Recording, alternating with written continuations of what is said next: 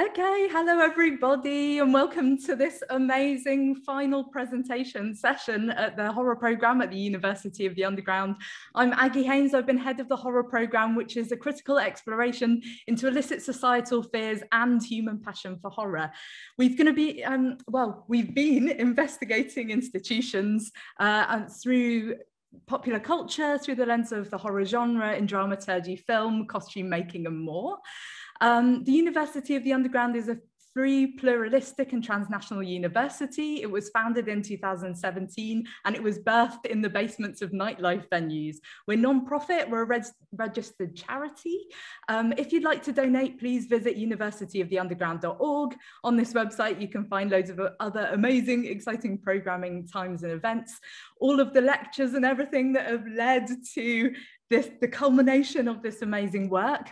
And there's also going to be links to all the students' projects on the website there. So I'm going to hand over to Necro to do another short introduction on behalf of the students, and then we're going to kick off with some presentations. Thank you so much, Aggie. Hello, all you cats and kittens. It's me, Necro, and my fellow students of the University of the Underground. And we simply cannot wait to show you what we've been working on. So sit back, relax, and enjoy.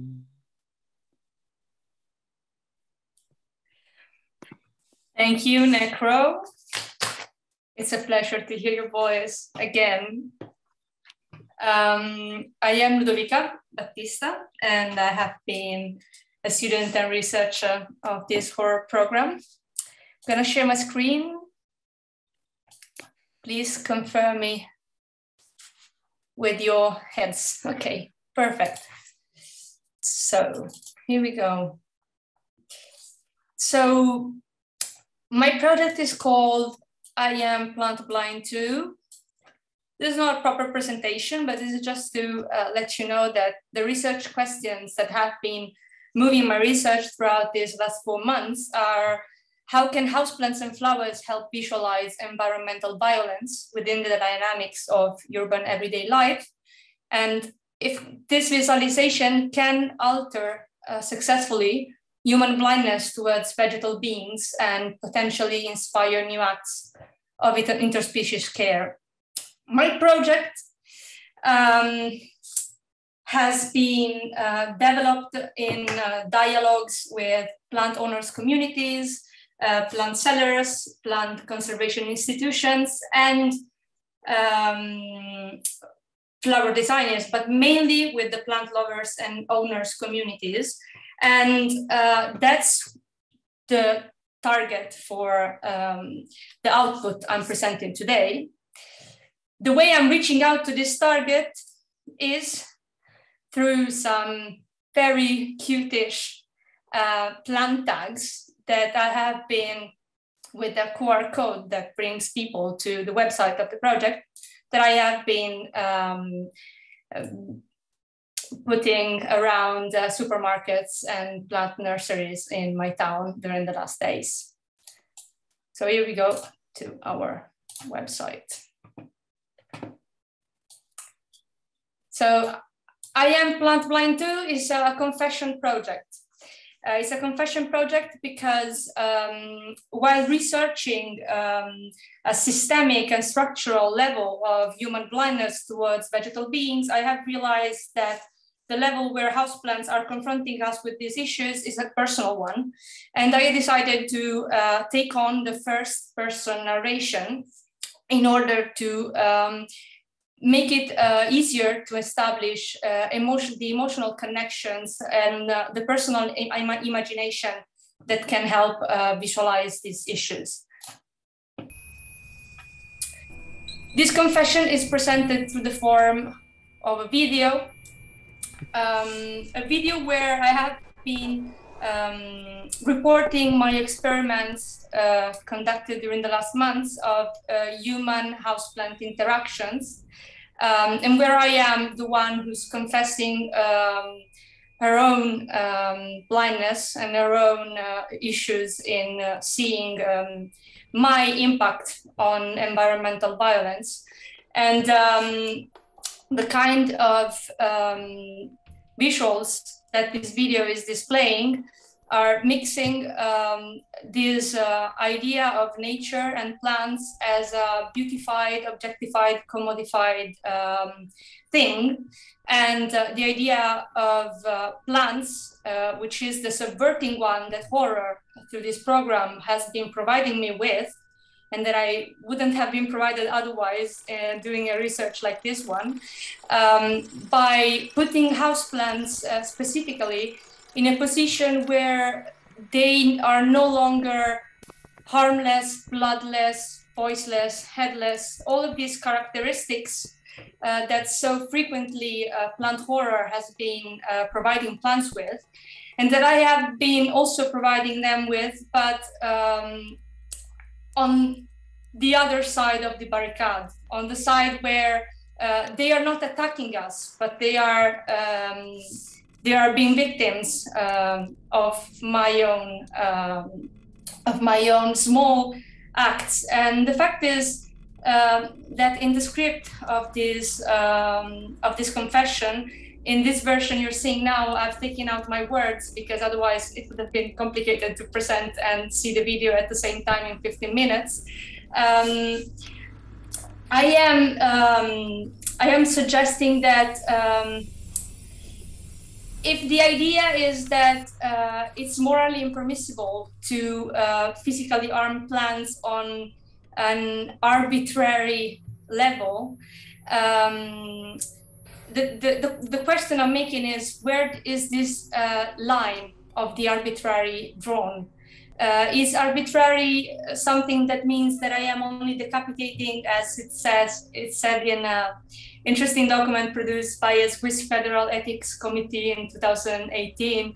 Is it just me decapitating a wild flower at the roadside?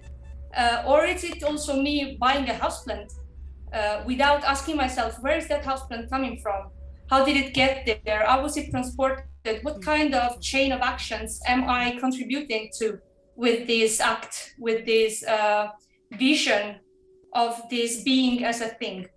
And so these visuals try to make very explicit, up to a point of maybe being obvious, maybe being a bit excessive, these actions of violence against the vegetal, by, as you're seeing, making it bleed and making it talk afterwards.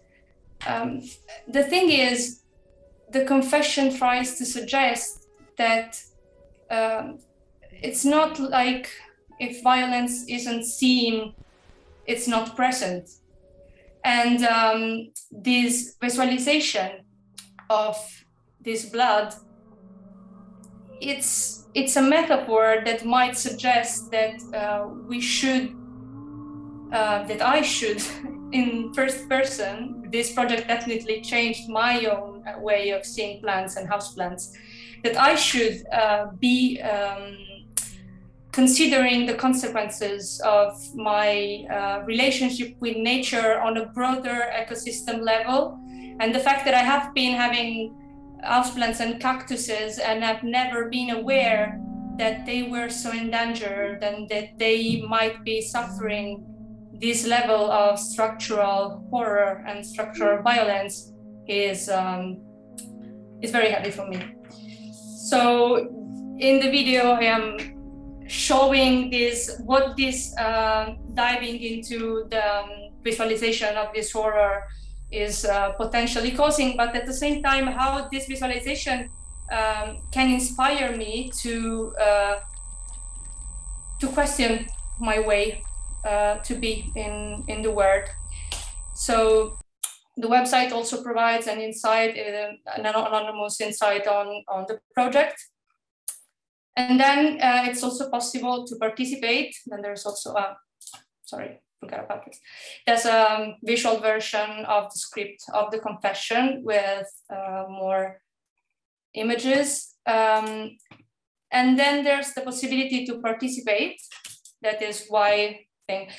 It's not even in English. And people can potentially leave their own confession. And the idea is that the video will be, and the site will be ever growing due to this constant exchange. And if I can say something to end my intervention today, it is that I do think that horror has been giving me throughout these months a chance to consider and contact the other and its voice and its substance in a way that makes it possible for me to admit that I'm blind and to see through the darkness, which is something that I don't think I could have been able to do in the same with the same power through other genres or through other lenses. So it has been a real pleasure to build new ways to imagine and to research through practice and experience of yes, because the thing is that when any being is no more on the word, it's like the word is narrowing, and it's such an horrific thing that we tend to forget it.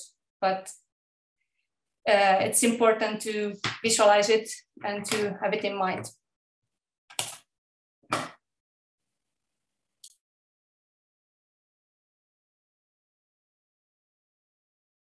That was so nice.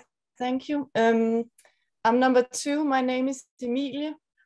I am a visual artist, experimental filmmaker, and experience designer. And right now I am in Copenhagen. I made a little presentation video so my dyspraxic brain won't talk in riddles. So I hope you'll enjoy it.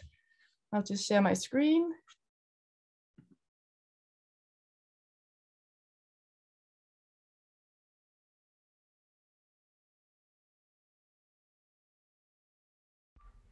Does the mythological definition of a troll intersect with the internet troll? And is it possible to humanize the online experience in order to fight off trolls?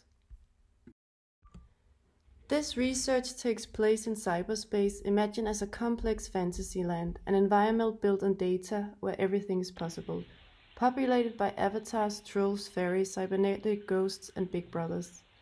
Like every fairy tale, it has its light and its dark side. In this habitat, I'm hunting for trolls. The trolls have been around since the start of the internet, but the definition of a troll is ambiguous. Like with all creatures, one definition doesn't fit all. The initial definition of online trolling focuses on the conscious pursuit to lure people off topic, like when a fisher puts out bait and waits for the fish to bite. As the internet has evolved, so has the troll. From amusement towards more direct forms of hostility, or more recently, ideologically motivated information warfare. The birth of the evil troll and the horror of the online abuser have made the link to the mythological figure of the troll relevant. But what is a troll? It's a slang for a person who posts inflammatory, disgressive, off-topic messages in an online community such as social media, for example on Twitter, Facebook, or Instagram. They can also post in a news group, a forum, a chat room, an online video game or blog, and the intent is to provoke readers into displaying emotional responses or manipulating others' perception. Trolling is super interesting because it questions the definition of online boundaries. A lot of people argue that the internet is an imaginary world, just a game, and things shouldn't be taken too seriously. But where to draw the line and how to deal with boundaries in a world with free speech? Can we moderate the internet without losing our privacy and freedom? And is it even possible to validate psychological damage in a non-physical space? Research shows that people with personality traits like narcissism, psychopathy are more likely to troll. Which is interesting, because why do so many people troll? The online disinhibition effect was coined by John Sula in 2004. And it basically talks about why people are more aggressive online. For example, you're invisible, you have a time disconnect, You have no eye contact, you don't have a body language to relate to. You can construct the other person in your mind, which dehumanizes them. All these things makes you invisible and makes you much more likely to be more harsh in your communication online. Especially women and minority groups are being harassed online, according to Tim Berners-Lee, who invented the World Wide Web. He especially highlights 3 urgent attention areas. 1, the digital divide that keeps more than half of the world's women offline. 2, online safety. A lot of women already experience violence online, including sexual harassment. And 3, the threat that comes from badly designed AIs that keeps repeating the discrimination through their algorithms. For example, The Guardian just did an article about Replica, which is an app where you can socialize with bots. Many men have used them as AI girlfriends to have someone to talk to, but ended up abusing them, which shows misogyny online. I did an interview with Jessica Stoyer, who's a well-known activist, feminist, and porn actress. She experienced a lot of trolling. A lot of it was to do with her being a female sex worker, so especially her body got trashed a lot of misogynist language like she had no tits, she was a slut, she's a bitch, she should shut her mouth. Also a lot of people politically harassing her because of her Serbian background. She said actually a lot of the hate came from white feminists that wanted to save her. They wanted to be the saviors. She said the worst thing about these trolls is you never know where they are. They could be across the world or they could be walking just down her road being a neighbor or something. In my research, I found out that pretty much 50% of all trolls are men and 50% are women. I think that says a lot about society and how men treat women, but also how women treat women. It's only a small percentage of trolling that is super harmful. A lot of trolling target, for example, extreme right-wing parties or governmental institutions in order to question their ideologies and motives. In my project, I'm trying to visualize the hybrid between an internet troll and a folklore troll. Growing up in Sweden and Denmark, I've been hunting for trolls since I was a kid. I always went into the forest and tried to look in the moss to find them. And in this project, I'm still hunting. The definition of a Scandinavian troll is quite ambiguous, as well as an internet troll. They can either be small and cute and live in the forest, or they can be big cave-like creatures who's horrible. They all turn to stone upon contact with sunlight. They're not Christian. Lightning frightens them. They're quite slow-witted and they always try to trick humans. They dwell in isolated areas of rocks, mountains or caves, or lives in the woods. You can find my troll in the dark woods where it has its thick cave in the forest. It's full of moss and it's wet and it's dark. And there's trashy pieces of snacks everywhere and gross old dirty underwear and shirts. There's moss growing everywhere and it's super moist in there. And there's a sweet but super strong stank of Red Bull. The troll has a lot of objects because she's definitely an eBay queen. My institution or community I'm trying to critique is the hardcore troll community. So I had to go hunting for trolls on Reddit. Super hard to get in contact with them because obviously a lot of people don't want to share that they actually are trolls. But one night I was sitting in my kitchen and a chat popped up saying, "Hey, you're looking for trolls?" I jumped in my seat. I had this long dialogue with a woman. Well, obviously she could be trolling me and could be an old man, but I suspect she was a woman. And she was 28 years old. She was a very introvert. She said she liked to shock. She usually targets desperate men because she said that she could make them do anything, especially on Tinder. She would track down their address and send them weird stuff like a lot of card boxes full of sex toys. She lived in the countryside. She said she was very good looking and didn't look like a troll. None of her friends know she was a troll, and she was proud of some of her trolls. Especially when she used to pretend she was a minor and then she would report all the creepy guys to the police.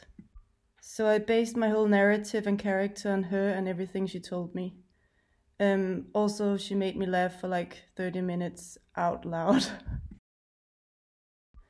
So I've been thinking about how to humanize the online experience. If you could create tools or devices that would have humanoid features in order to create a human response instead of just sitting behind a screen being invisible and anonymous. I was looking into speculative design by Don and Raby. in order to create software instead of hardware. I also thought, why would a troll use that? Because obviously a troll kind of likes trolling, so maybe they could be in internet cafes, maybe you could track down the troll and send it to them.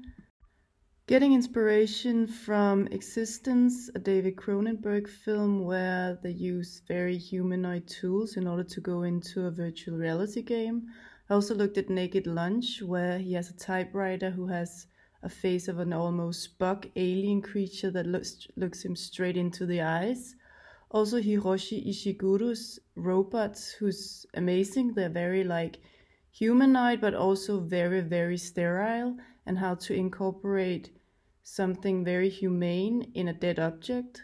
So I was doing different prototypes, one based on a mouse, a computer mouse, and the bioengineered mouse with the ear on it, to see how it felt in my hand. I also played around with giving keyboards like bodily reactions, like it was bleeding, or trying to make some synthetic skin who had like a weird texture to it to see if it gave me a different response to it. I also really like eyes, and I like the fact that when you don't have eye contact, your online communication turns harsher. So I like the idea about creating a million eyes surveilling you, so your communication would turn better because of the human interaction. So I created these 3 devices in order to help humanize the online experience. The first one is a mouse mat who has the feel of a human stomach. The second one is a synthetic hand to keep an eye on you. The third one is a sleeve you can put on top of your mouth, so when you use it, it generates skin contact. The series of objects are called positronic feel, for the troll that wants to change. It comes in various colors, it can heat up to body temperature, and hair can be added on request. Veins cost extra. Also don't use in the shower. As a conclusion, and also maybe a way of connecting with the trolls in another way, I'm sending out my objects to famous trolls in Denmark. I put down a little note in the box saying, hey troll, please send me a selfie back to my email in order to have some evidence that trolls actually exist. And if that happens, it means I actually hunted down a troll, which is a dream come true. Thank you for listening to everything in my troll brain, and I hope you enjoyed it. Thank you.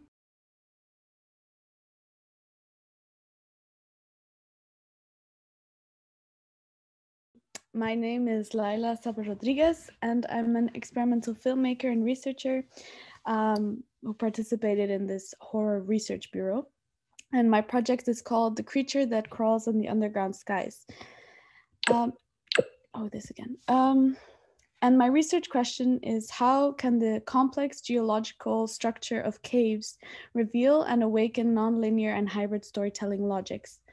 And it started initially when I went to the Maastricht Caves, which is a city in the south of the Netherlands, and attended a tour there where I experienced all these different stories that were visible and documented in the cave walls, like how it was a refuge site in World War II that hosted about 5,000 people. It was an art space where artists went to carve on the limestone walls. It was a limestone block breaking site, and eventually an archaeological discovery site as well. And generally, when we think of caves, also we can also reflect it to symbols for Genesis and historical traces of the early developments of expression paintings of humans. And then for me, that kind of renders caves and cave walls as a witness to history and a time machine or a portal, one can say. So generally now my practice is about dissecting nonlinear and hybrid forms of storytelling within research, and especially how that research takes form, which is in film. And the cave struck me as a perfect place to kind of experiment and see how those hybrid logics can be awakened or revealed. So this research kind of took complex reiteration of birth and rebirth and death deities, which originally was an intuitive process of how I related to the Mosasaurus, which is the ancient sea reptile predator that was excavated in those Maastricht caves in particular. And so yeah, it was like the oldest thing there of 70 million years. And also among an array of different stories from different historical eras. So, and I found that quite an interesting landscape. And so I kind of adopted it to me, a methodology of thought and research. So I came with this character called the Cavus reptilia, and in Latin that is the cave reptile. And it transformed into being this deity in the film that assists you as a viewer into the journey of the caves, which is also narrated by the original tour, by the tour guide who I contacted, and guide you through process of death in these caves, which is a side of a multiplicity. And I think the fact, like bringing in this notion of death as a beginning can, or particularly in the caves, is can alter and shift the way we understand Genesis and origin. So I hope in the end of this film that I embody this hybrid storyteller. And since I don't have much time to further introduce, because I want to show the film, it's 8 minutes. So I will now play that. Oh, yeah, I have to share screen again.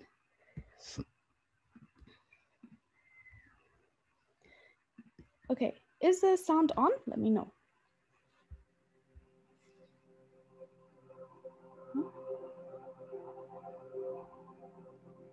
Before we go in, it's only allowed to visit the tunnels with a guide. Let's go in.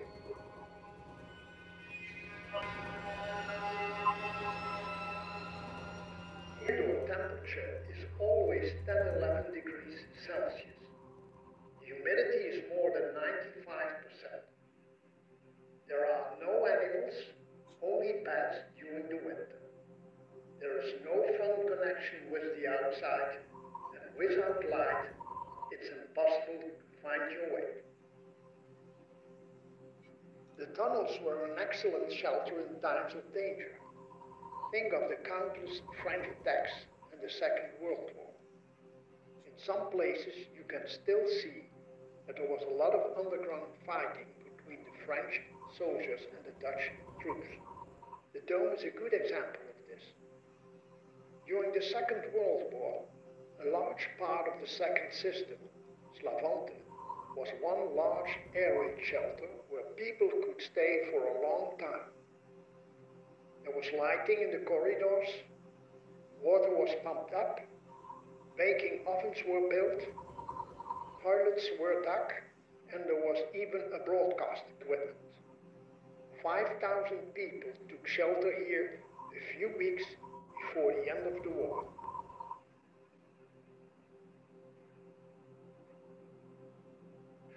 There are 7 cave systems that almost all became connected over time. Together, the tunnels had a length of about 160 kilometers. Until 1920, and even during World War II, you could cross the Belgian border underground.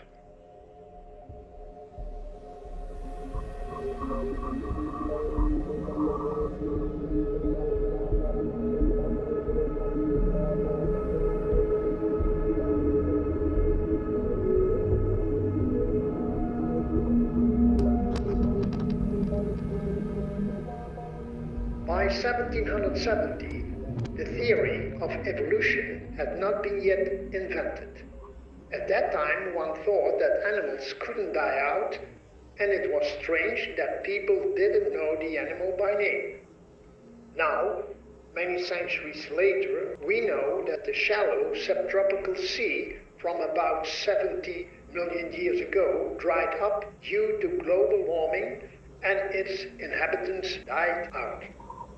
The excellent hunter that the mosasaur was a length of sometimes up to 20 meters, a weight between 3,000 and 4,000 kilos, and a top speed of 40 kilometers per hour, died out. 70 million years later, its fossil remains were found during the block breaking.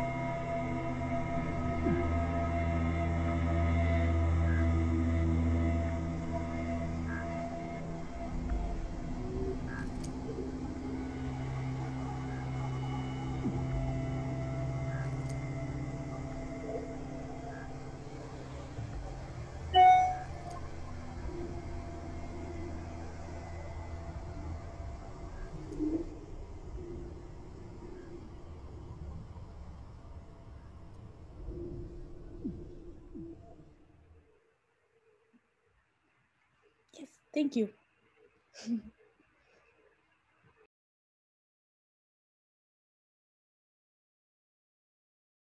Good afternoon. My name is Veronica, and I'm a researcher at the University of Underground. And sort of my field of interest and research was the audiovisual archive. So I've been metaphorically, but also literally searching all sorts of nooks and corners of archives, but also the internet and even some personal collections, because there are a lot of like media collector.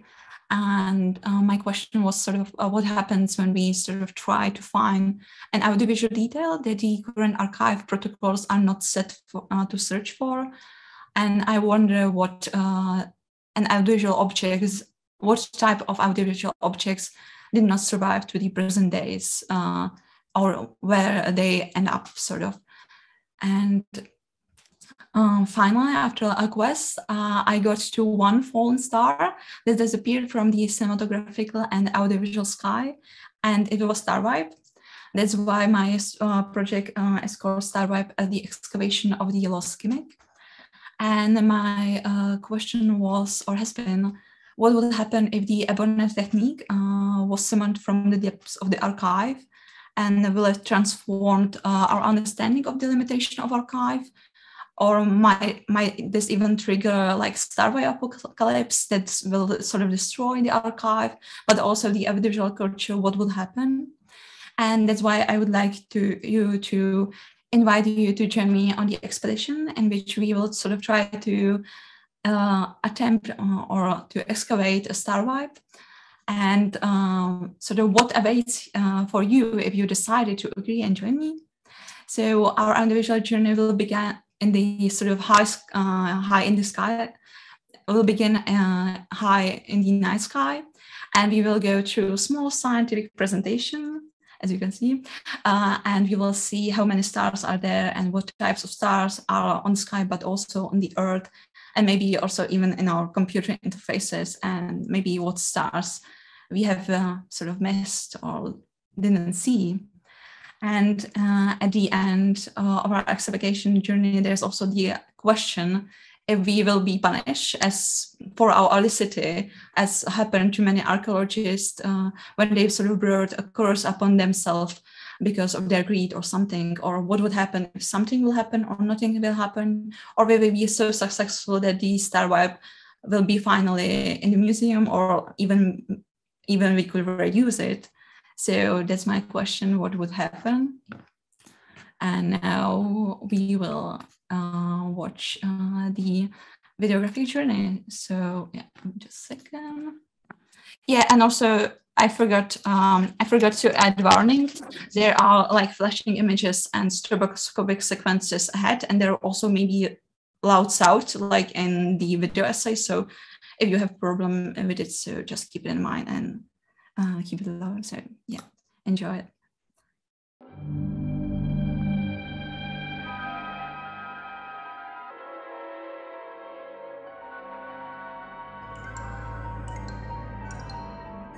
Look at all those stars. They are everywhere, and they have been in the sky since the dawn of time.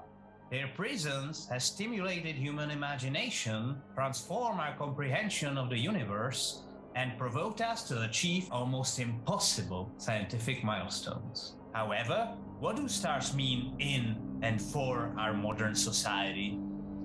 According to Webster Dictionary, there are several definitions of the word star.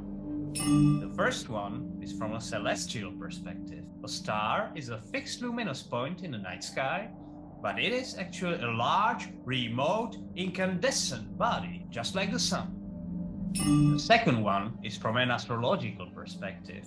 A star could be a planet, a constellation, or a configuration that influences a person's fortunes or personality. The third one is from a showbiz perspective, in which a star could signify a very famous or talented entertainer, actor or actress, or sports player, or even a politician. The fourth one is from a semiotic perspective. What we recognize as a star in our culture represents a conventional or stylized shape which typically has 5 or more points. like an asterisk symbol. And from the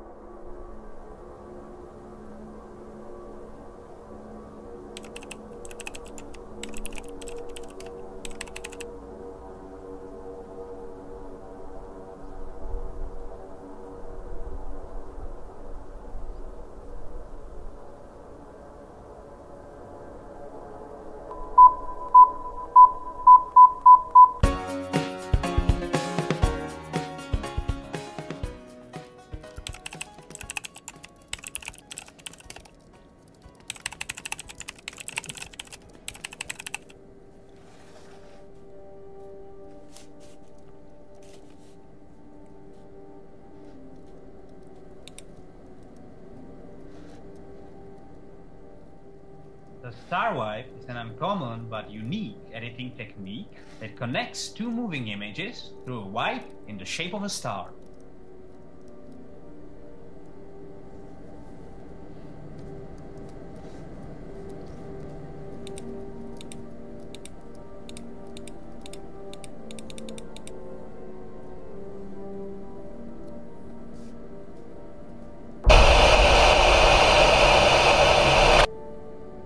Maybe just look in the archive?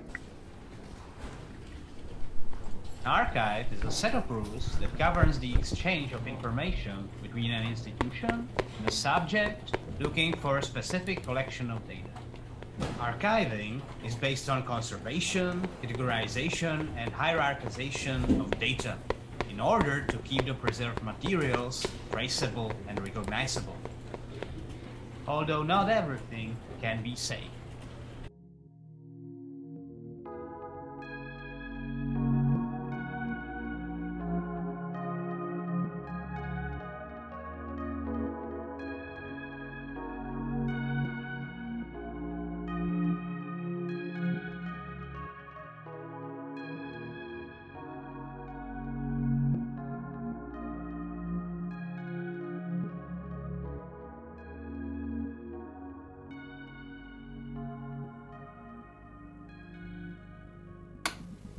But the star-shaped transition once looked futuristic, yet now it seems like an anachronistic joke, and instead of quiet adoration, it provokes just laughter. Unlike conventional editing, the star wipe is a startling effect used to disrupt, emphasize, or ridicule the scene. The gimmick is not merely an invisible tool that performs a given task, in this case, linking one image to another. It elevates editing into a spectacle that could A. Turn editing into a special effect, B. Mock our learned patterns of perception, C. Transform cinematic temporality. Despite its visibility, it is almost impossible to see it in any archive whatsoever. It has disappeared from contemporary audiovisual and editing programs.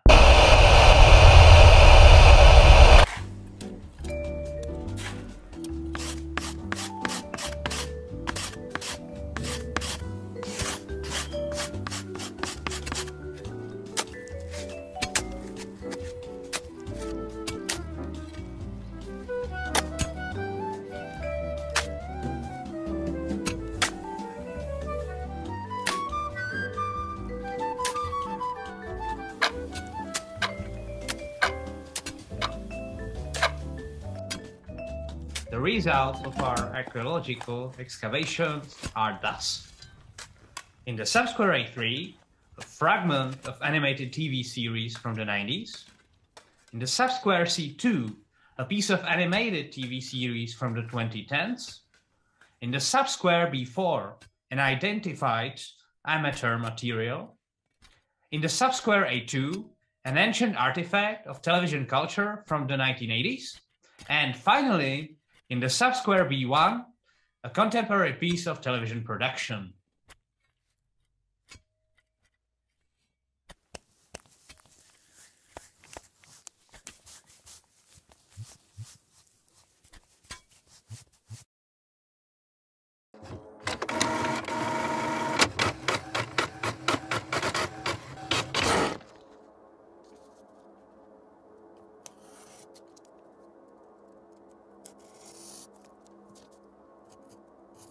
The star wipe has two sides to it. One is a distinguished editing method that can be used and reused, and the second one is an inseparable bit of a visual dataset. What is crucial, the star wipe is embedded in the visual material. It cannot exist outside the images, which is supposed to be connecting. Otherwise, it would be invisible, which is exactly as we found it.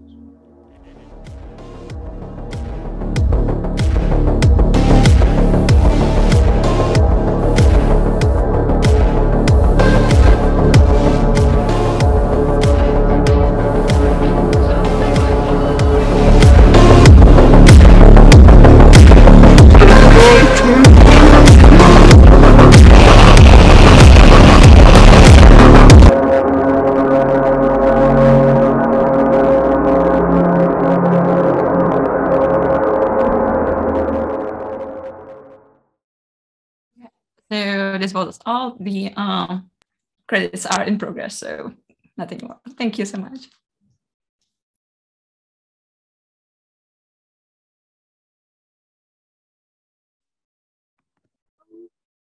So hello, I'm Pauline Rip, and I'm a designer of irrational and mocked and even false knowledges. And by searching for these knowledges, I try to reveal a certain belief system that exists in authentic and constructed realities. So I'm going to share my screen.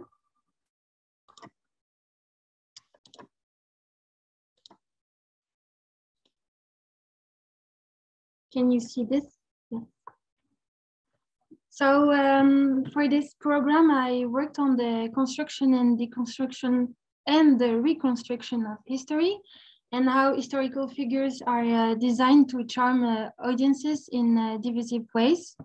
I chose the context of France because we are right now in the middle of an election period where the question of identity and the origins of France is omnipresent. So I met different actors within historical institutions, such as a lecturer and guide of the archaeological museum, an archaeologist, an history teacher of secondary school, and also actor in historical reenactments. I met the great root of Brittany and a specialist of foundation stories. So the versatility of history was then revealed in multiple aspects: history as a spectacle and entertainment, as a trace of memory that is as objective as it is subjective, as between spirituality and popular culture, and a national narrative, questioning the very fact of who owns the knowledge of history. So I based my research on the national narrative. So the national narrative is like the fictionalized accounts that a nation offers to its own history. So it's a short, in short, it's an amalgamation of more or less heroic or legendary episodes, which highlight value considered essential by the nation. So it manifests itself in many reasons. This is an extreme manifestation, but you remember at the capital, this Q shaman, he's like playing a Scandinavian hero by like showing this masculinity and showing this Viking attributes with the horns. So in France, we don't have the Vikings, but we have the Gauls. So I would like to do a little lesson of French history. So if you can answer the questions and put your mics on. So take your books, page 4, please. A long time ago, our country was called Gaul. Its inhabitants were the Gauls. Look carefully, we are in the village. What is the color of his hair?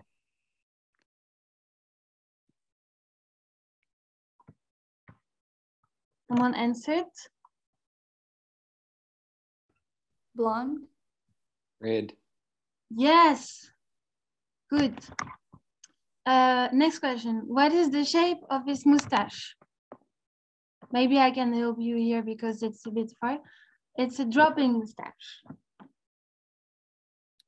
And so what you have to remember for next time is that a long time ago, our country was called Gaul, and the Gauls were tall, had blue eyes, a dropping mustache, and blonde hair.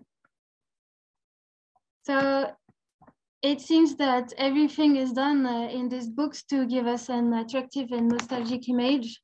They are blonde with blue eyes, beautiful dropping mustache. Their clothes are colored. They are represented bare chests, and they are always described as proud with a warlike temperament. And here you see on this picture, you can see the fighters. The women also seem to be in the minor position, although archaeologists inform us that they had a very important place. So over time, this Gallic temperament has served a cultural anchor for the entire French political spectrum, from the extreme left to the extreme right, and including more moderate movements, but also citizen initiatives such as the Yellow Vest movement. All of them reuse this term to characterize the French as this original resistant fighting against the Romans at the risk of their lives. So unfortunately, there appears to be a temptation to be charred by this violent and romantic heritage. Although this vision of the past excludes many, pandering to a vision of white, blonde hair, clear eyes, representative historic figure is not accessible to all. So the figure of de Gaulle is increasingly appearing in extremist nationalist circles as tools and symbols of division between the native French, what is called native French, and mixed blood French, who will obviously never really be able to be a Gaulish figure as a true ancestors. So the whole point here is that a simple and naive illustration of a Gallic camp in a textbook can be extrapolated into a national identity crisis, fanning anger and social fractures around a nostalgic mirage. So because even if we are not studying the past like this anymore, the idea of de Gaulle as an ancestor stayed in our collective imagination. So with this video, I will introduce my project, Non-Historical Reenactments, Our Ancestor de Gaulle. Chapitre 1. Nos ancêtres les Gaulois. Nos ancêtres, ce sont les Gaulois. Le Gaulois, réfractaire au changement. Alors dimanche, le seul vote gaulois. Le fait que nous descendons des Gaulois, ce qui n'a rien à voir. Gaulois, Romains. Nos ancêtres les Gaulois, c'est le slogan le plus antiraciste qui soit. Alors l'autre, il dit que quand on devient français, nos ancêtres sont Gaulois. Enfant, tu vois sur la couverture de ce livre les fleurs et les fruits de France. Dans ce livre, tu apprendras l'histoire de France. Tu dois aimer la France parce que la nature l'a faite belle et parce que son histoire l'a faite grande.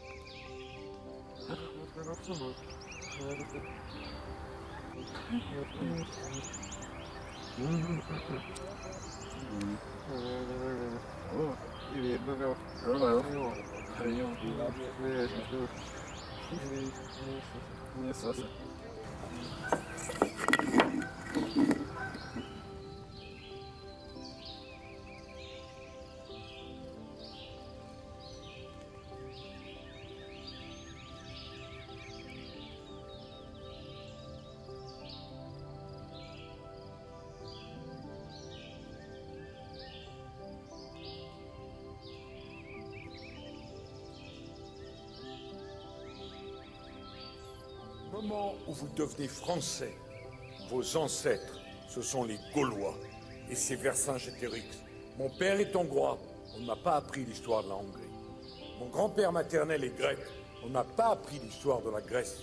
Au moment où je suis français, j'aime la France, j'apprends l'histoire de France, je parle le français et mes ancêtres sont les ancêtres de la France. C'est ça l'assimilation.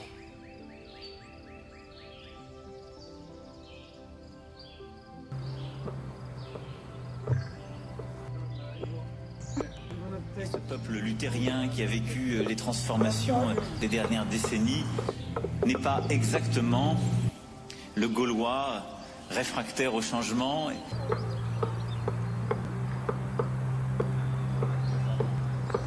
Immigration supplémentaire, réglementation faite en dépit du bon sens, asphyxie progressive de notre agriculture et de notre pêche, bref, de tous les métiers qui existent depuis des siècles et que l'on voyait ici dans le village d'Astérix, village typique à la française où tout le monde travaillait mais savait et pouvait aussi faire la fête en chantant et en mangeant du sanglier autour d'un verre de vin.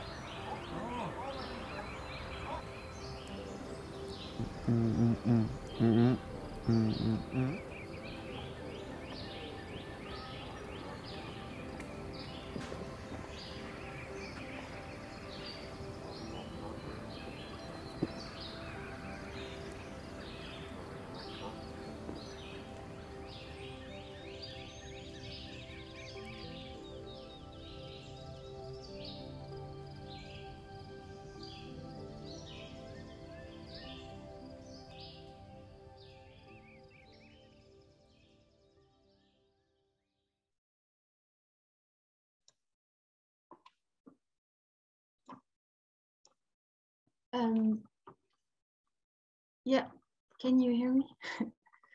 So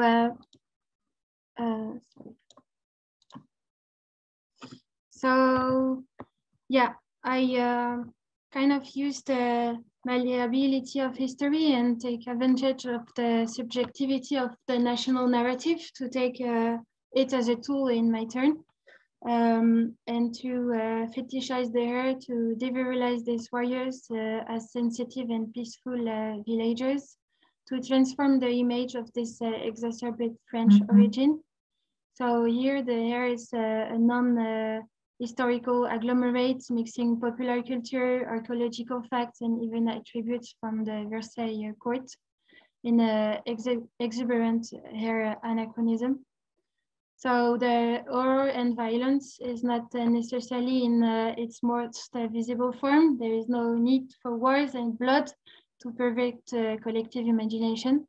The violence lies in the construction of a blonde, blue-eyed French identity, resisting at all times against a foreign threat that is as close as it is distant.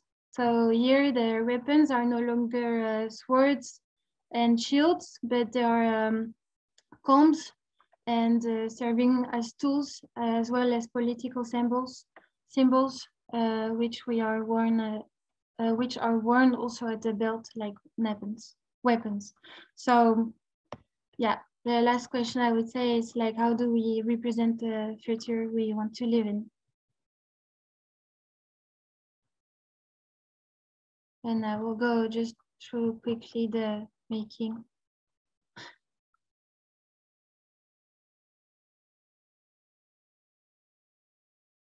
So I copied actually real archaeological objects, but they were used for chariots for war, and I put them as ornaments in the hairs. And these are actually true Gallic combs that I recreated also and repaired. So yeah, thank you very much for listening.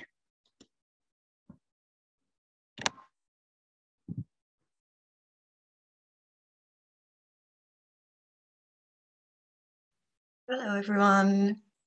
I'm just going to share my screen. Okay. So my name is Kat, and I'm a researcher and artist. And my project is called From This World into the Otherland. And the project was creating ritual workshops to encourage ancestral memories and connections. So my research question became, after some kind of shifting and different research processes, how can concepts from pagan spirituality and the Celtic spiritual paradigm of the afterlife be used to consider and discover ancestral connection through contemporary ritual design? So I started my research looking at the past, very broad, but particularly how experiences of the past travel through communities. And I looked at intergenerational trauma specifically, which is a theory which understands how our memories are stored in our DNA and how experiences of trauma from past events such as conflicts and famines and lots of things that happen in communities and have kind of passed through DNA and affect people's mental and physical health in the present. So I was looking at epigenetics and thinking about how people understand their own relationship with their ancestors. But what I ended up kind of thinking about during this research is not only the genetic traits which are carried, which are physical, such as illnesses and even mental health predispositions, but also why we're so drawn to those things. Why do we want to understand so much our ancestors' experiences, especially with the booming popularity of things like DNA tests, which tell us what percentage of what ancestry we are, and people who really want to delve into their family trees, and with sites like ancestry.com and even TV shows which are really popular about finding out more about your past ancestors. So this project kind of asks the question, what is the value of looking backwards, connecting to the past, and thinking about bygone members of our families, or at least people that we feel connected to. So in terms of my interviews, I started by asking experts on this topic. So I spoke to Ya Ben Horin, who is a researcher about intergenerational trauma, specifically ghosts from the past having agency in the present. And her research investigates how the ghosts of ancestors of those who died in the Holocaust are considered active agents in the world of the people that they live with. So the relatives who live with those ghosts are impacted by them. And I also spoke to Sarita Sammartino, who is a past life therapist in Argentina. And she had got into this vocation because of the loss of a child a long time ago. And she told me that past life therapy allows people to work through their grief because of their understanding that a loved one, or even ancestors who are long gone, haven't necessarily gone forever, but they've entered this new era of being. So I was just kind of gathering intel from different sources. And I ended up thinking more specifically about different types of spiritual practices because of something that my dad said to me about his own funeral plans, quite strangely. So this is Gronja Velic, and it's a hill fort that's in Northern Ireland. And my dad insists he wants to be buried here. And we spoke for a long time about this, and he really wants to be buried here, even though he hasn't lived in Ireland for over 40 years. But this is a really important thing for him. Like, he feels really connected to this place. He feels really connected to this building. It's like such an important part of his history, even though he hasn't really seen it more than maybe 3 or 4 times in his life.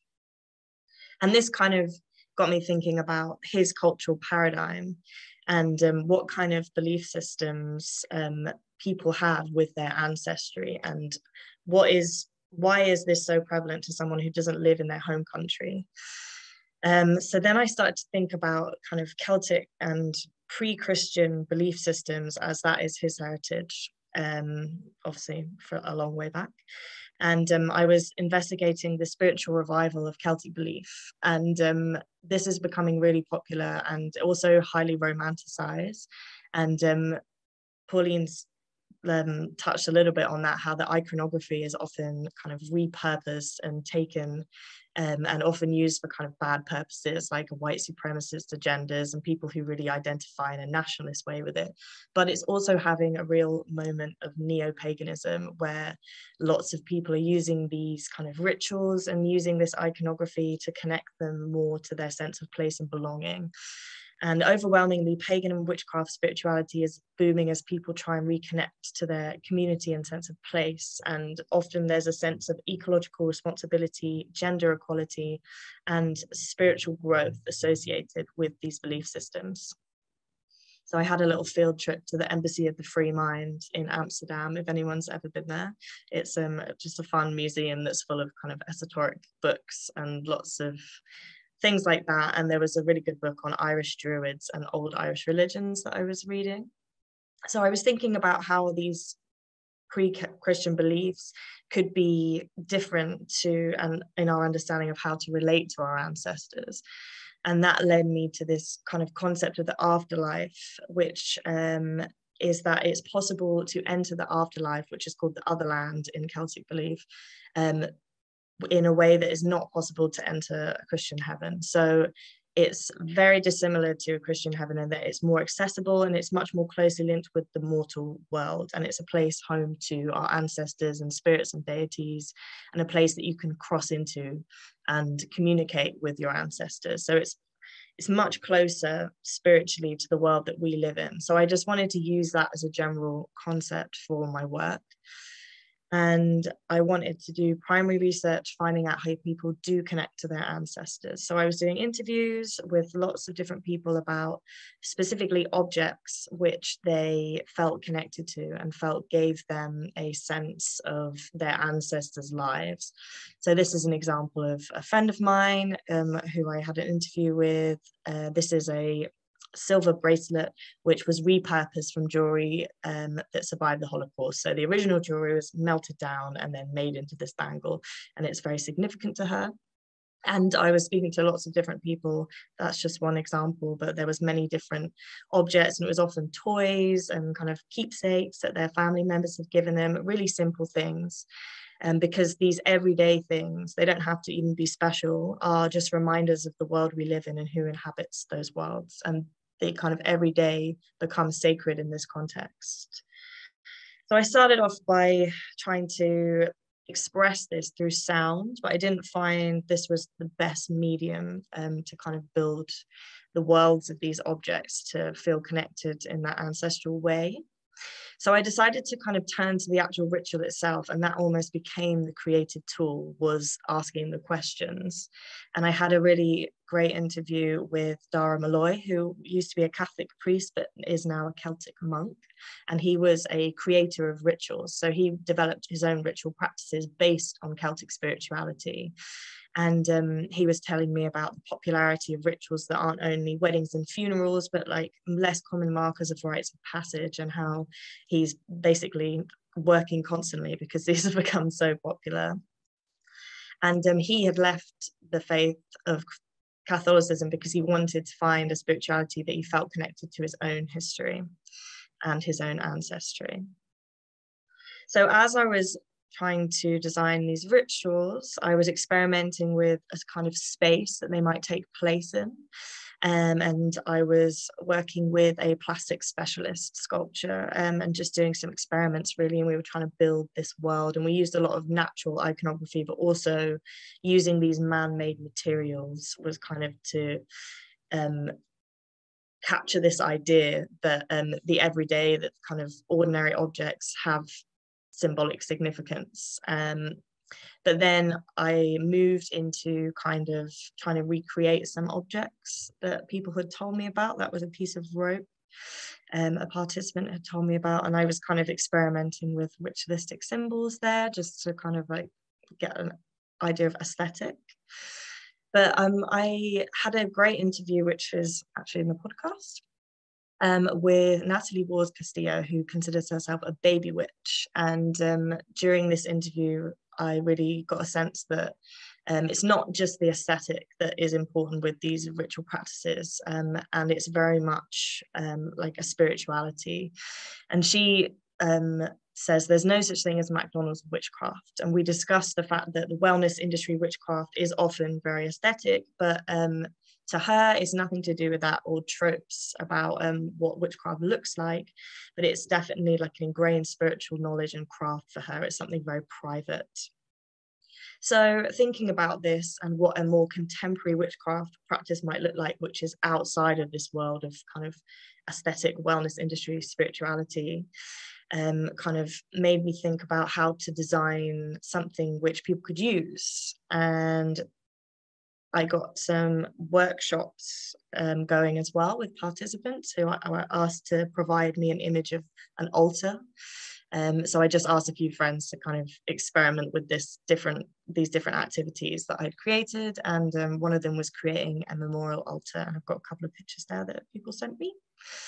And the final work that I created was a creative practice in a digital handbook. So at the moment, this is taking the form of kind of like publication, and it is a collection of rituals based on the activities that I'd trialed with a few participants. And this one here is about portal objects, which was one of my initial research questions. And this is just a collection of different things that people can do to feel closer to their ancestry. So it's a work in progress, and it's being trialed. I'm still kind of in the process of working with different people and asking them to try things out, and I'm going to change them. This was one that was about how to imagine and create a homeland and what that might look like. And they're kind of a blend of creative, artistic endeavors, and also using these ritualized ideas of kind of like things that venerate your ancestors, and just kind of getting the reader to think about those things themselves. But yeah, for further developments, I would like to kind of develop this into a bigger project with more time. And I think something with a narrative structure, like a graphic novel containing ritual activities, is maybe the way I'll go with it. But yeah, that is my presentation.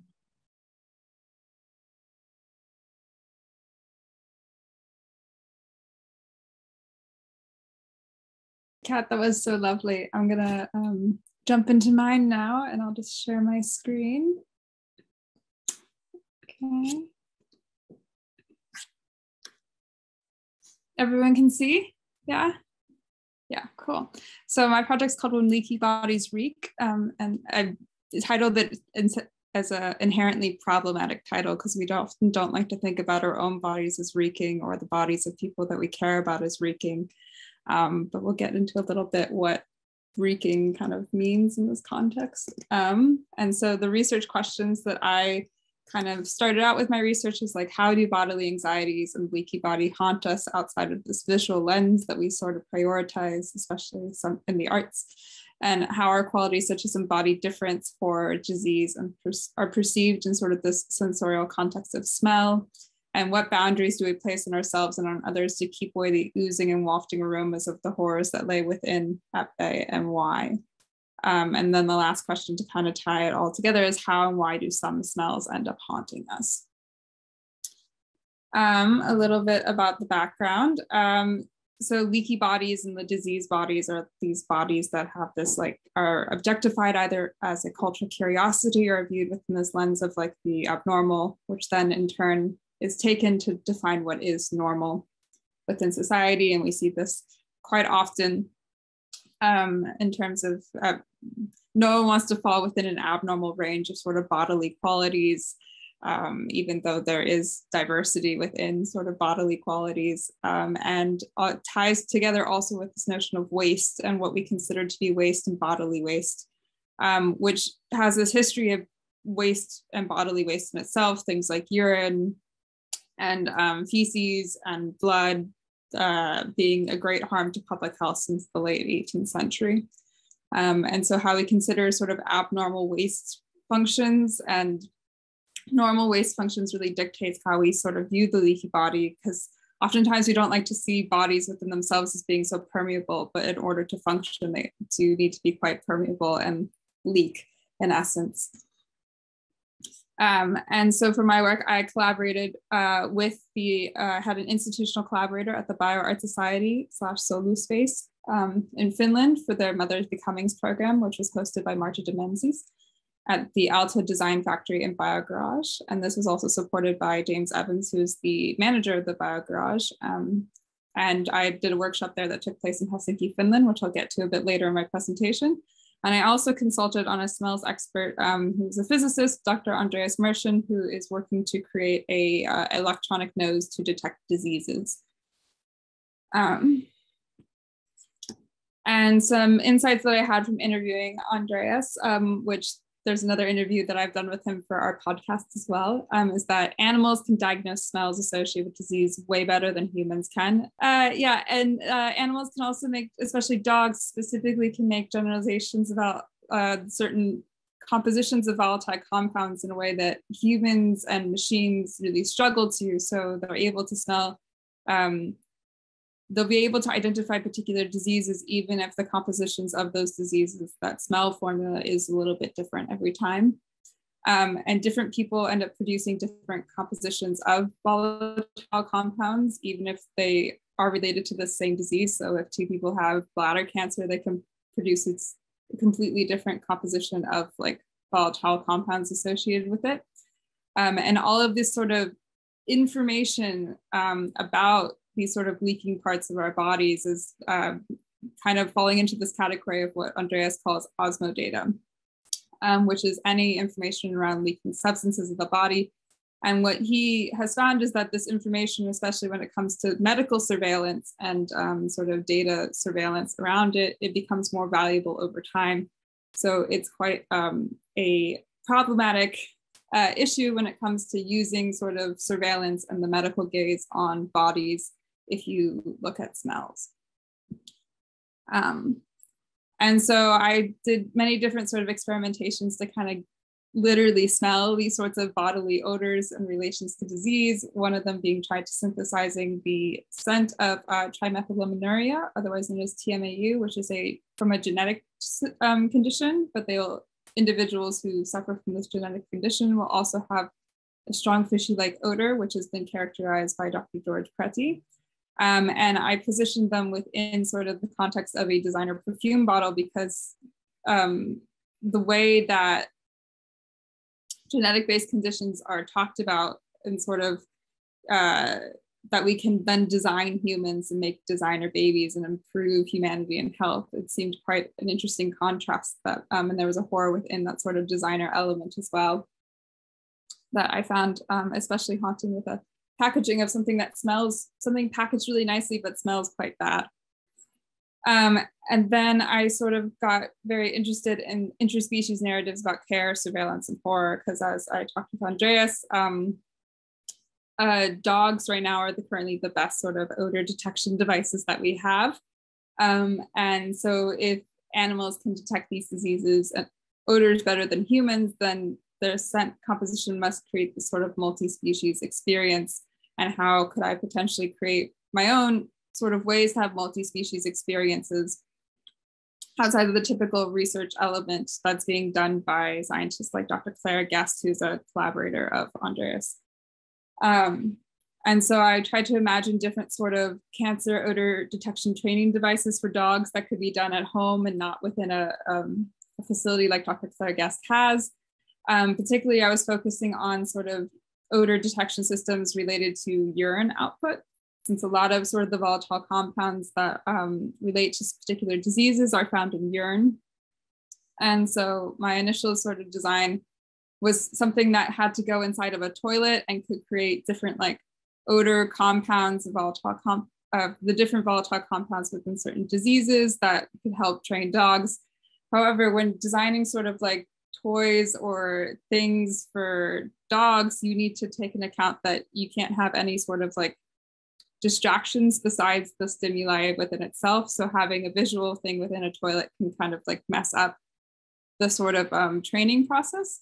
And so I tried to imagine what toilet trainers for dogs would look like, and came up with this sort of advertisement that we maybe should let dogs put their heads in our toilets and it could actually end up saving our lives, and how that could make man's best friend even a whole lot better. And that potentially these sort of toilet trainers could be made from like a liquid formula that came from real human urine.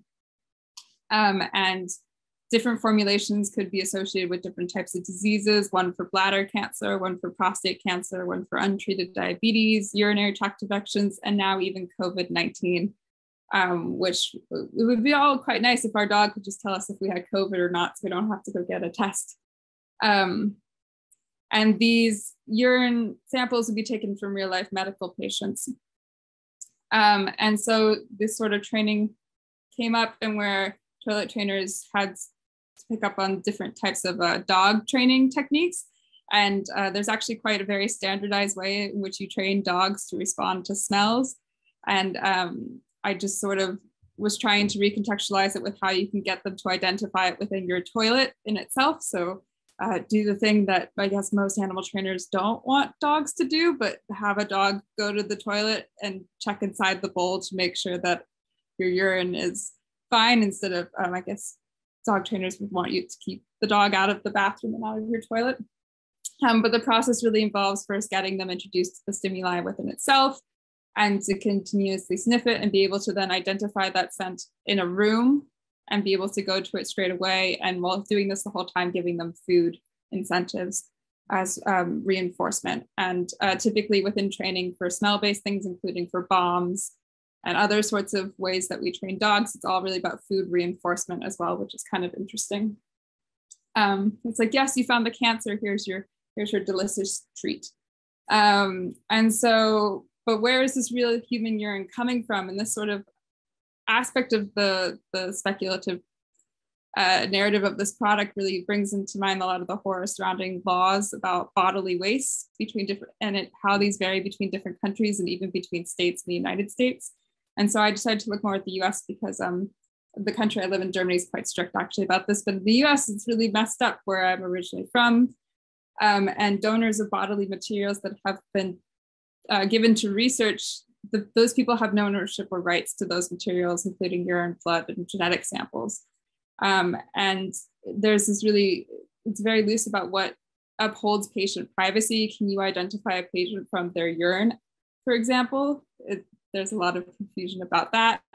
And also within the US, there's a lot of laws about how taking urine samples falls under with the 4th Amendment of the US Constitution about search and seizure procedures, because a lot of different companies in the US can request a drugs test sample from individuals working for them.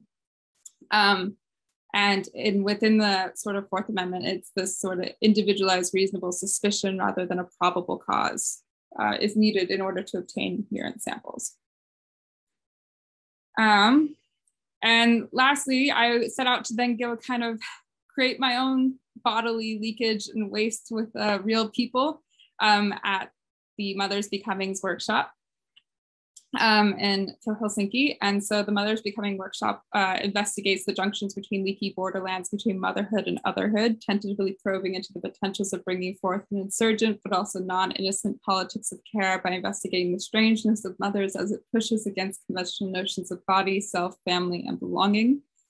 And sort of the aspects that I brought into my workshop was kind of looking at sort of care and also surveillance and the medical gaze as a form of care, and how medical gaze kind of brings about a very horrific element to caring narratives, as well as how closely related they can be to surveillance in itself. And so the workshop consisted of an introductory lecture where I introduced a lot of these principles to people who had never really talked about smell before in such a particular way. And then we had a sweat-inducing activity.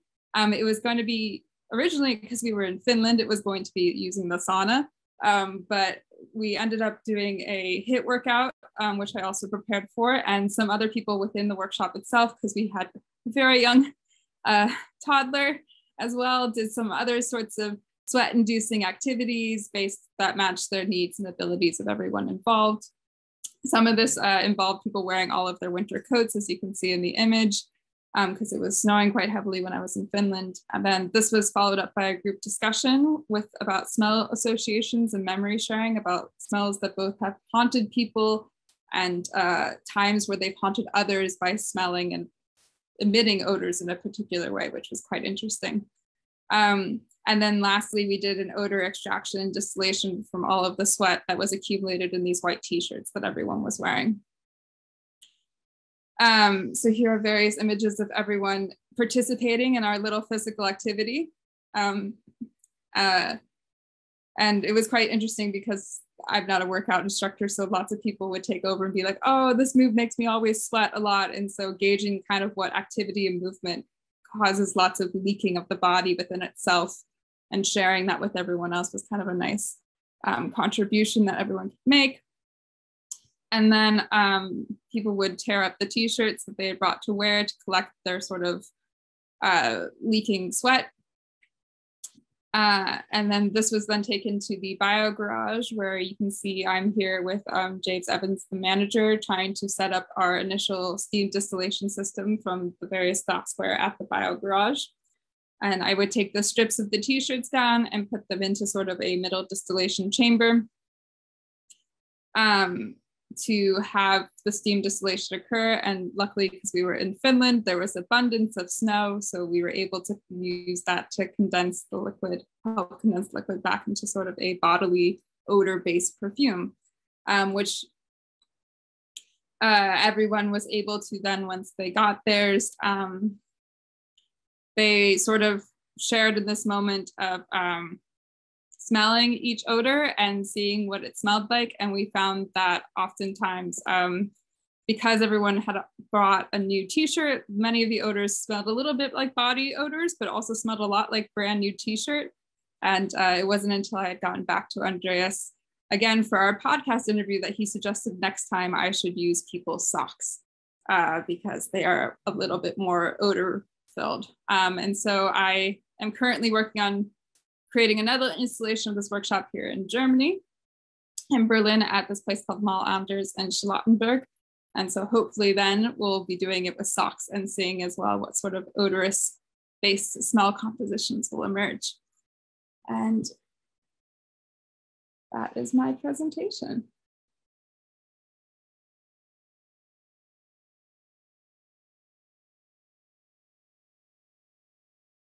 So my name's James Nola, aka Necro.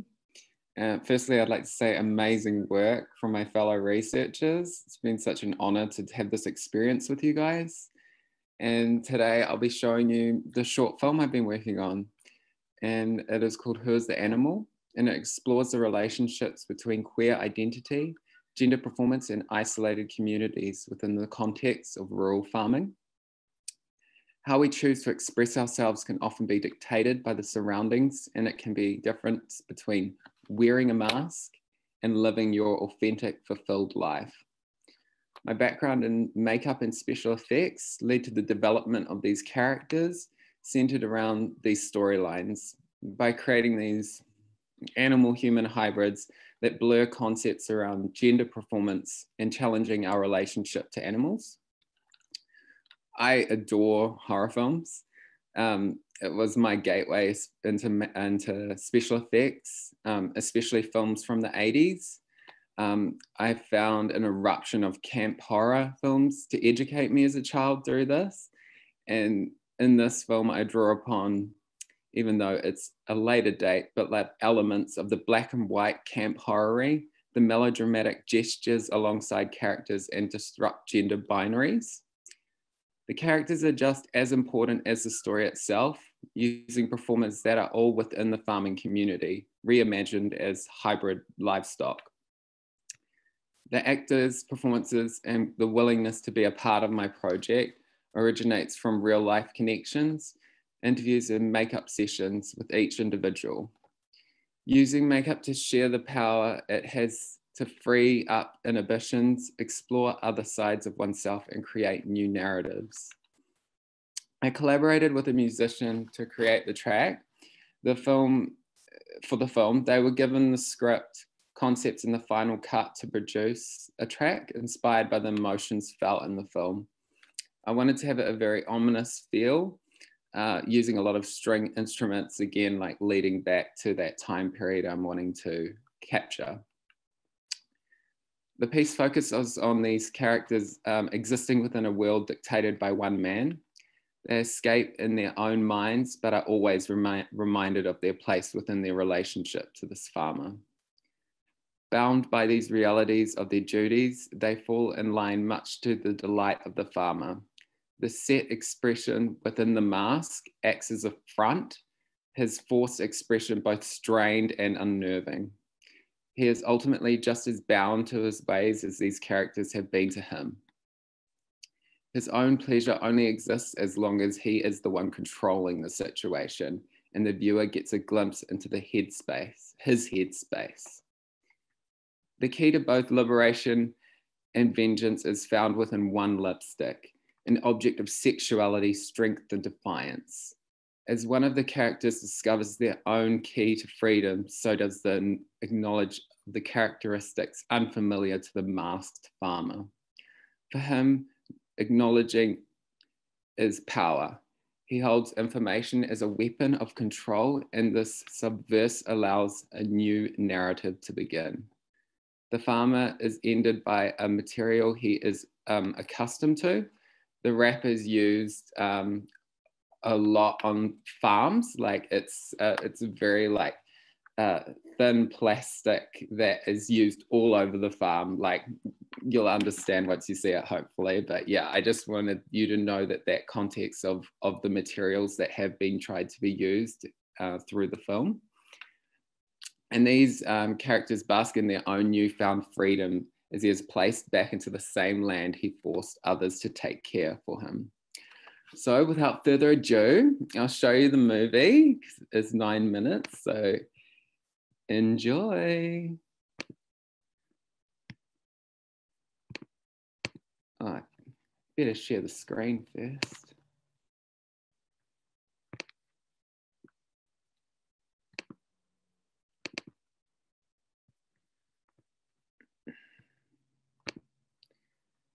Okay, can everyone see that and hear?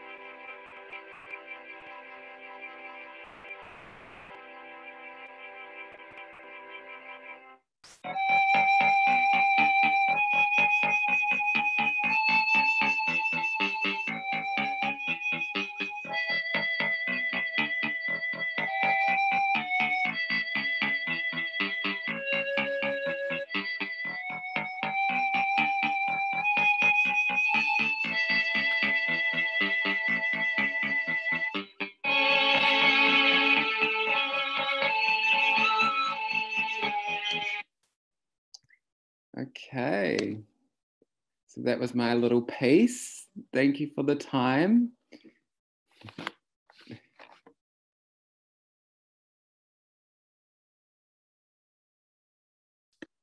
Thank you, James. That was amazing. Okay, so I need to share my screen.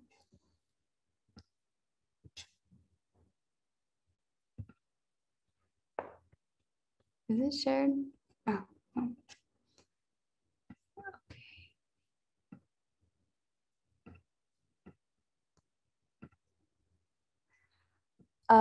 So I'm gonna navigate the website that I created for this project so I can, in order to explain it. But first, there's a little video introduction. The parasitical child is a speculative exploration of more than human and human relations and symbiotic nutrition. It asks that you contemplate on and create space for the healing potential that nurturing relationships between non-humans and humans hold. It questions our attempts to connect with the natural artificially. Placing anti-solutionist strategies at its core, the parasitical child welcomes the relinquishment of rational thought and the birth of parasitical reflection. Do not take this product if you are unwilling to cultivate the parasites with care. The instructions must be met. If one does not follow the instructions, we do not recommend ingestion of the parasite. We are not responsible for whatever happens due to lack of care.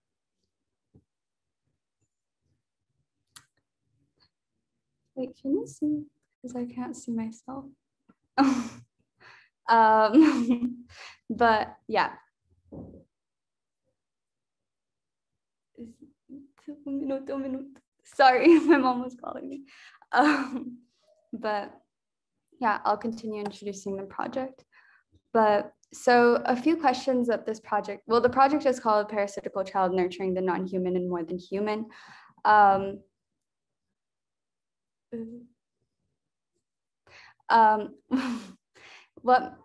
few questions that it asks is, what methods will be used to maintain hyper-industrialized lives while feeding our biological need to connect with the natural world? How can we use ideas of disgust and the grotesque to uncover the real horrors of society? What does the future where all our interactions with the non-human are fabricated look like? How compelling can these fabricated experiences of connections with the natural be? How can we create symbiotic improvement for the future? Who will have access to the natural?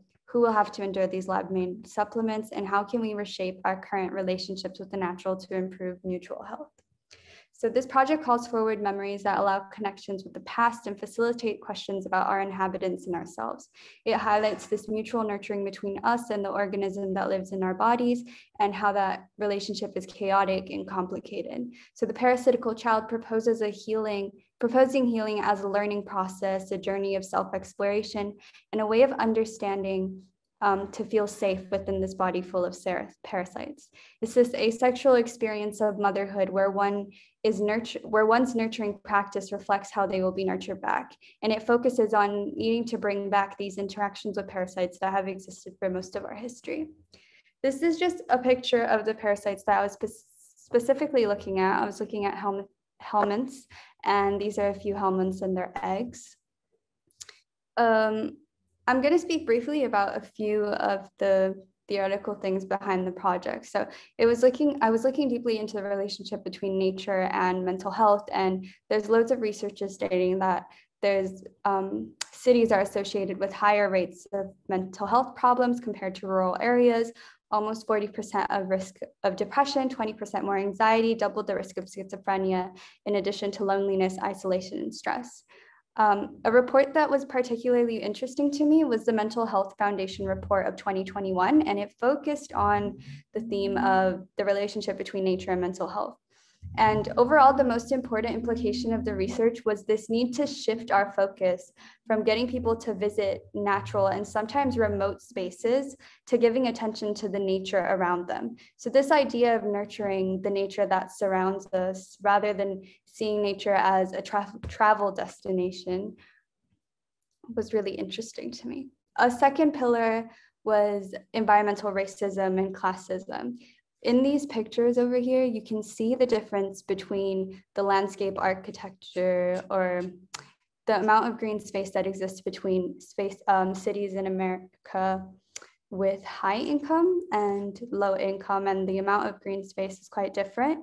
And across the world, lower income communities and communities of color are living in significantly more gray areas than wealthier, whiter neighborhoods.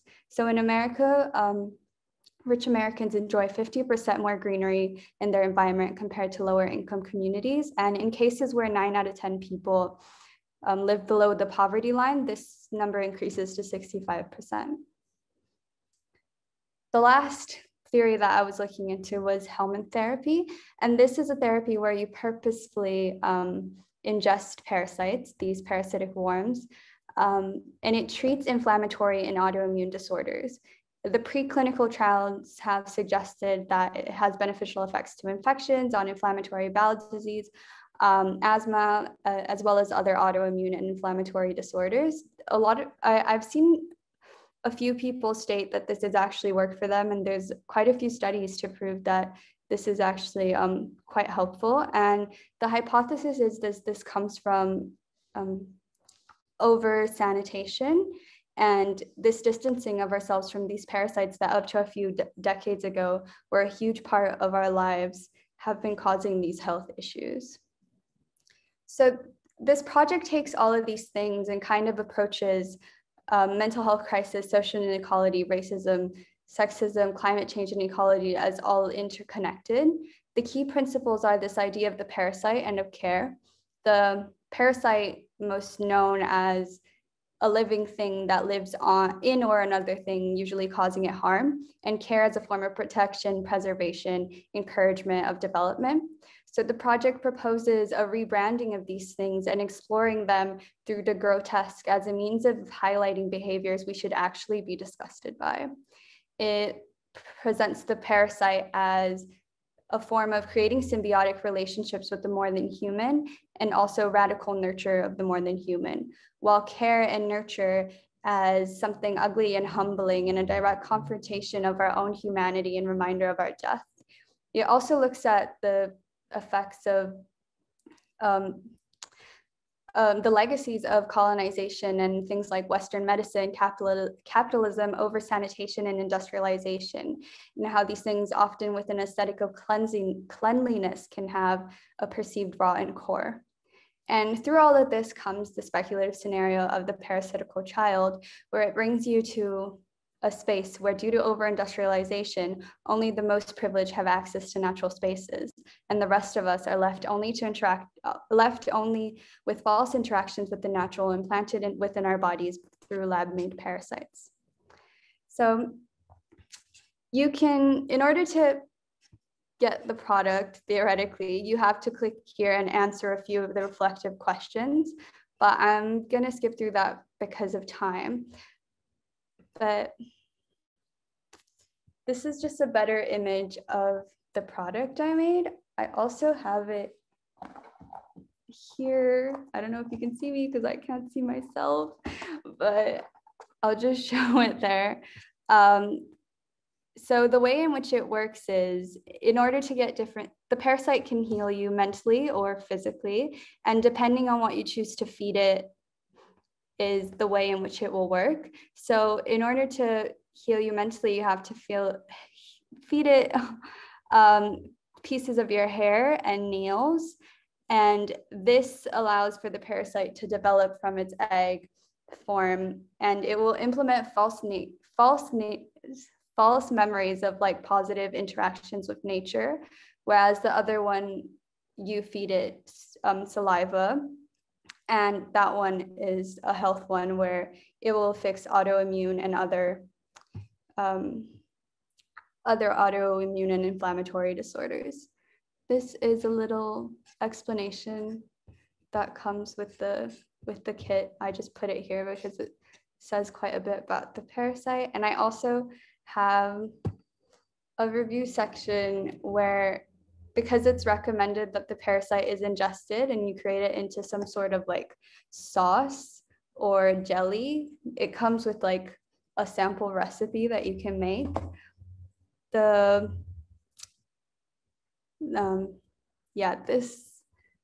These are the reviews. But yeah, I don't know if you can see me. My computer screen is a mess. I can show you the sample now because I feel like now you can see me. But this is the recipe. I won't. Yeah.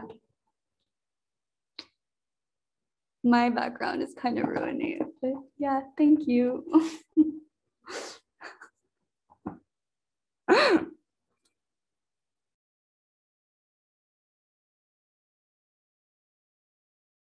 Thanks, Natalia. It was super interesting. I would really like to have it actually now. So my name is Bianca Schick, and I'm the last researcher presenting today. So I hope you're still not too tired, but we can do it. Okay. So I'm gonna share my screen. I will try to let the audio go directly from your speakers if that's possible. I watched the tutorial, so I don't know if it works. So the best thing is to use headphones if you like, because the sound is better. Okay, so I thought it would be nice. Wait, let's try here.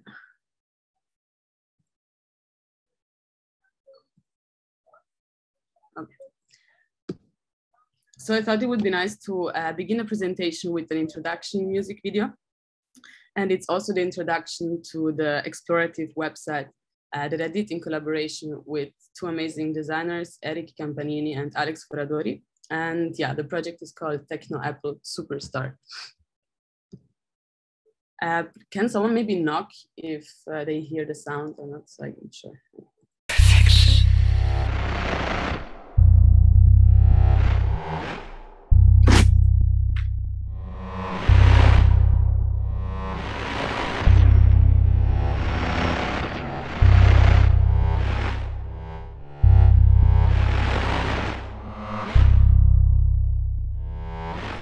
This is a speller weapon nameless. This is a speller weapon nameless.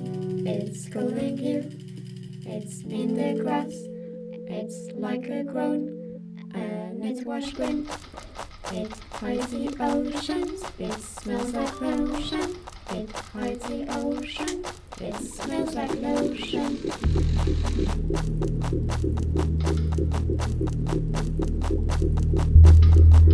Apple, apple of my desire, When your worth will reach a mire, what's the truth about conspire? Beyond the field of apple lies a sea of seeds. Large bells of trees appear, never-ending green, revealing miles of grid formations composed of twittering extractions.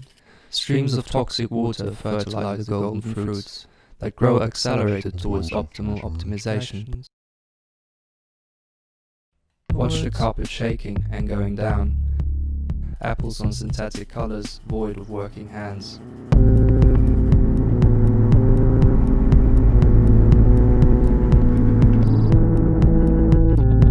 Break some ground, grab some pleasure in full measures. This is a spell, a weapon in lumps. It's calling you.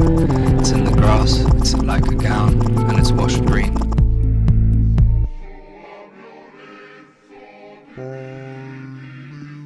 Now, say, an apple is a blot on the land. All together. An apple is a blot on the land. An apple is a blot on the land. An apple is a blot on the land. The apple nose, erect above the ground, with accusatory voices still around. Boil, boil, boil, boil, boil, boil, boil, cauldron, boil, boil, cauldron, boil.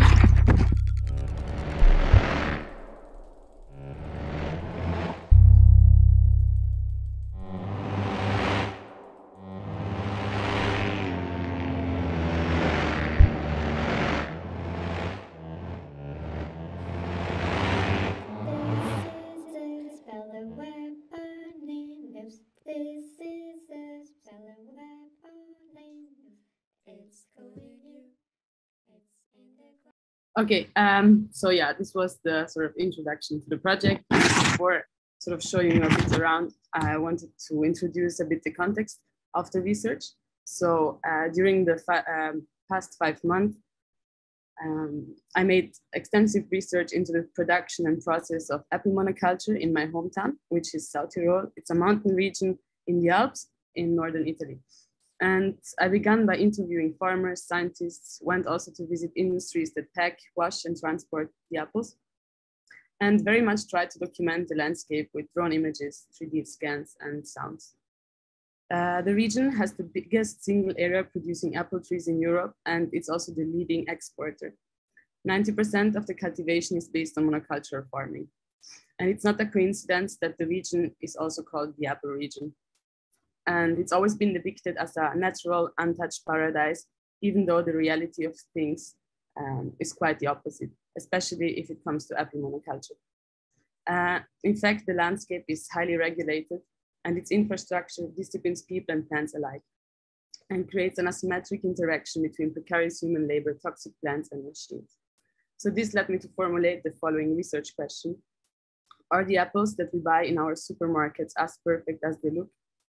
How can our Torah trouble the notion of beauty, nature, natural, and perfection that we cling to? So the project, it's still in progress, but yeah, let's say it's a first step towards something. That would be different, but it's an explorative narrative-driven game, and I like to think of it as a explorative musical, as Aggie suggested, which is very nice. And the project follows the apple supply chain, so from the harvest to the consumer, and depicts a sort of dystopian landscape inside a digestive system, a machine producing false ideas of perfection. So the website focuses a lot on sound and on atmosphere, and it assembles also different representation of different industry actors towards a monstrous figuration. So we'll now take you by the hand and show you a bit around. So as a player, you can click through different scenarios.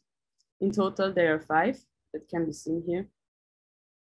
And every scene has a text and also a video that puts together like footage and interviews I did to give a bit more discursive, to give more information to the scenario itself. So I would like now to let you listen a bit to this scenario, and then we'll try to read you a bit more.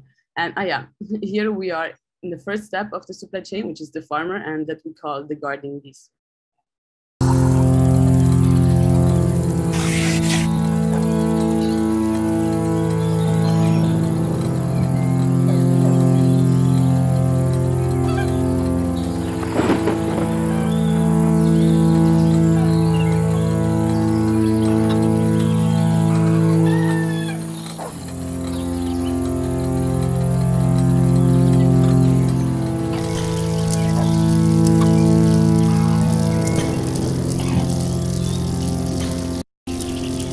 And here I'm going to read you a bit something. I took the audio away because also this part has an atmospheric audio, but maybe it's better if I read it out loud. It's, yeah, it's maybe annoying. Okay, so these are the guarding bees, chewing and swallowing. Bees of the land, you devoted your life to a god whose voice you have never heard. Fear of scarcity is the poison anesthetizing your will, your only goal, a land to fill. Spit it out, spit it in and out, and shake it all about, living in the broken open. Phosphorus and phytopharmaceuticals are your daily lotion. Be quick and break some ground. You plow and you sow, you spray and you pray. Days pass and you'll see the earth shake. The violent tools you're doomed to use shall change you to a beast that kills. Fertilizers endure to stimulate the plants towards an optimized exploit. Machinic eyes gaze down upon you from the sea below, leaving nothing in the dark. Your corpses, ecological resources, nothing but a currency. Welcome to the desolated land. So yeah, the idea is that you go on in the game, and so the monster of apple monoculture is sort of revealed to you. Computer stacking. Oh. Do you still see things? Because, okay, I'm pixelated. So we go into the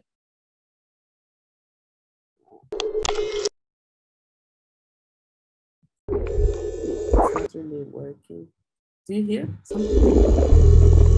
Because I don't hear anything. It's really strange.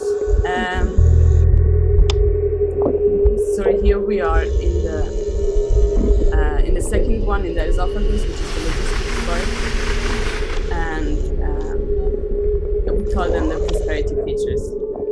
So I think it's really nice if you will be able later to watch it on your own. It's full of information and things, and maybe these are the prosperity creatures.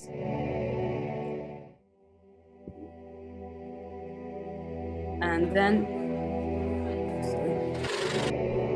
you go on, and you are in the wizard of the jingle, which is the marketing department, which is in the stomach. It's currently 25. And yeah, I will let you listen to That's this. 78. If you can get out, that's because we had some bad arriving tomorrow. You can also click on different things, and then I made some posters that are sort of taken from different advertisements, also from my region, and I changed them. And yeah, then you can go on, and there is we're in the scientific community, where you have the scientists racing to design the perfect apple. I will show you also this part.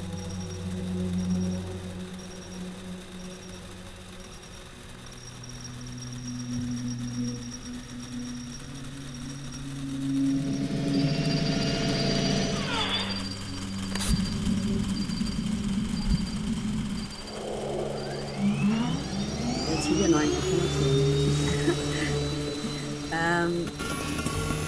Then I will conclude with the last part. It's a music video. No, it's actually a song, it's not a video. And it sort of closes, should close the whole experience.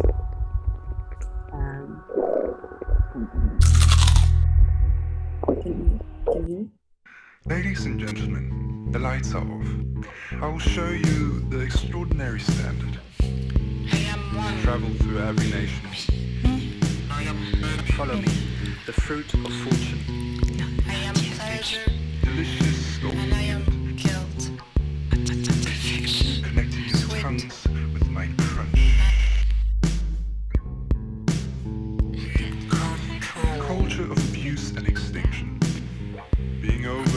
again adapted to definitions to fit into your fantasies.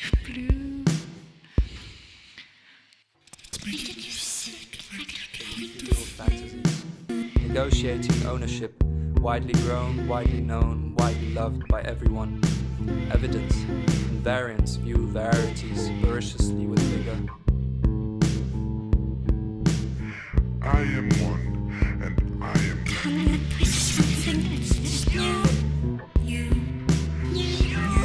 And in control. I am evil. I am good. I am the sin you can't. I'm just poison. I am medicine. I'm just poison. Like nighttime is just daytime with a blindfold. I am beauty, and I am shit.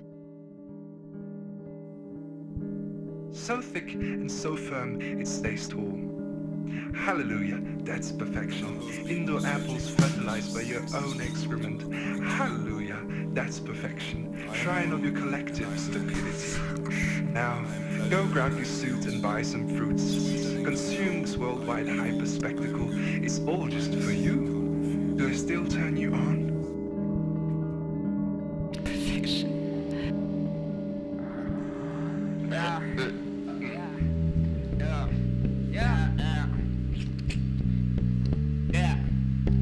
Feel me gently in your mouth as I slide down farther, sweet and crunchy.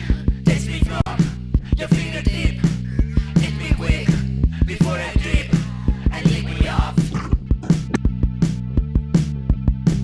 Steer me gently in your mouth as I down farther, sweet and crunchy. Taste me from your fingertip. Hit me quick before I drip, lick me off.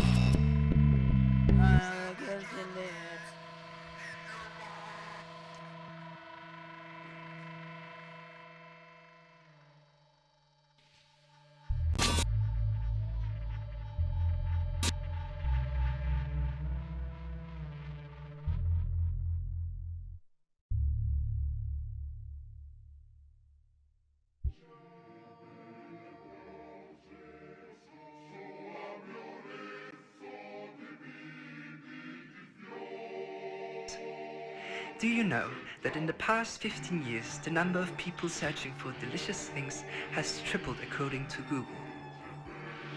I am one, and I am many. I am pleasure, and I am guilt. Sweet and in control. I am evil. I am good. I am the sin you can't refuse. I am medicine. I am just poison. Like nighttime's just daytime with a blindfold. I am beauty.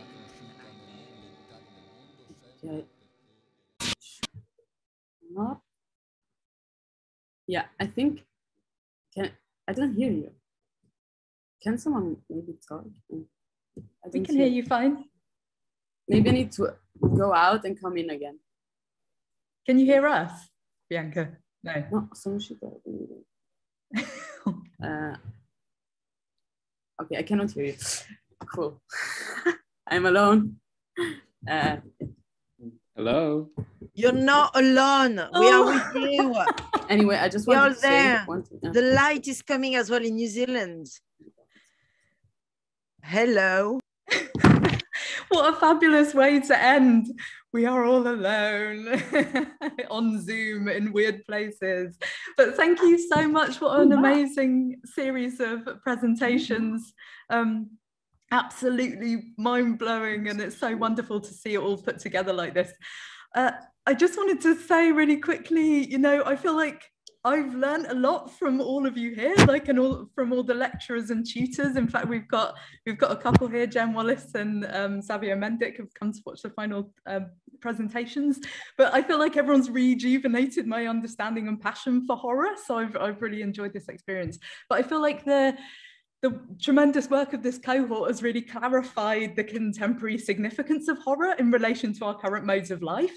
And all of these projects represent like the cohort's collaborative effort to build a collective understanding of what horror can do and represents, you know, what current values might be at stake. So really well done, everybody. Well done to all the researchers. Thank you to the amazing Dr. Nelly Ben-Hayen and the fabulous Victoria Adams and all the extended family of the University of the Underground, whose amazing efforts lie in building a not so monstrous and horrific future. So thank you so much, everybody. Woohoo! Yay! Bravo!